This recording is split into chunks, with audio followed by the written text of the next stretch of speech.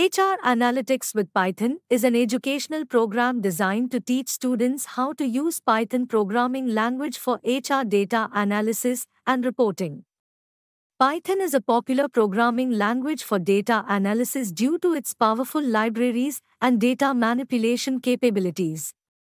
HR Analytics involves the use of data to optimize human resource management activities such as hiring, retention, and performance management.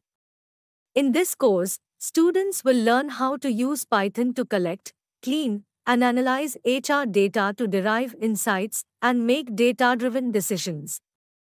Graduates of an HR Analytics with Python course can expect to find employment in a variety of fields, including human resource management, data analysis, and business intelligence. They may work for companies, government agencies, or as independent consultants, helping organizations to optimize their HR practices and make data-driven decisions to improve business performance.